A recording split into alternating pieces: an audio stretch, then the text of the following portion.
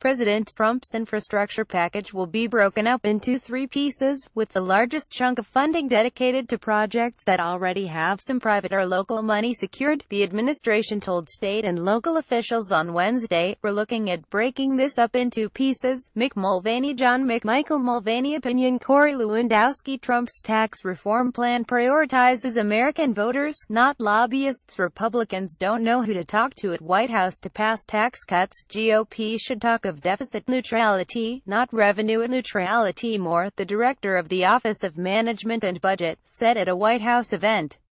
The largest piece of the package is going to be wrapped around incentives. The administration hosted an infrastructure meeting at the White House to brief around 150 state, local and tribal leaders on Trump's rebuilding initiative, which has yet to be finalized. Trump unveiled a broad set of infrastructure principles in his budget request this spring.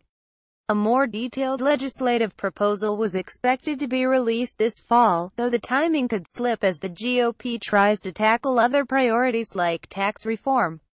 Mulvaney, Transportation Secretary Elaine Lanchow. Feds sign 0M agreement to fund Maryland Rail Project. Advisory Group on Self-Driving Cars stalls under Trump administration turns to rural communities for input on infrastructure bill. Moore and other senior members of Trump's infrastructure team were all on hand Wednesday to provide updates about the proposal and to hear input from local officials. This administration wants to be your partner in repairing and revitalizing our country's critical infrastructure, Chow said.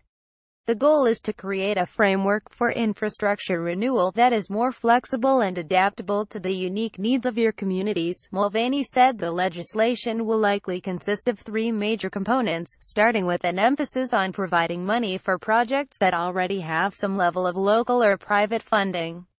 The goal is to use $200 billion in federal funding to leverage about $1 trillion worth of overall infrastructure investment. To do that, the administration will prioritize federal funding for projects that already have significant revenue secured, either from local sources or the private sector.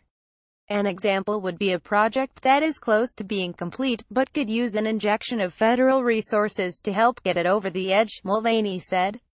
Incentives may also be provided to encourage state and local transportation agencies to sell off underused public assets to the private sector.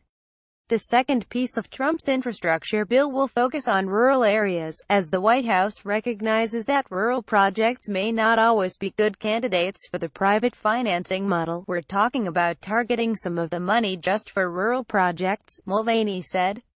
A lot of the loans programs we have in place work. The rest of the money in the proposal will be funneled towards the transformative stuff, such as new ways of building roads, tunnels and bridges, Mulvaney said. The president is very interested in trying to find that transformative infrastructure technology that is this close to being ready for market, he said.